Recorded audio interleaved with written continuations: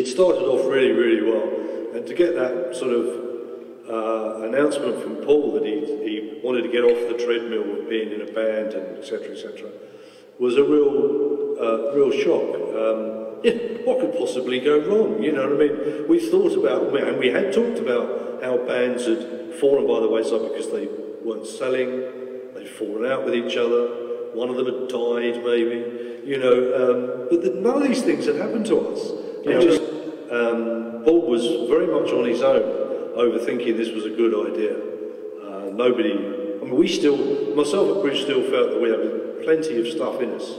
You know, there was new things that we were thinking of doing, you know, musically, you know, and we just got to the point where we could have been thinking about, you know, maybe taking control.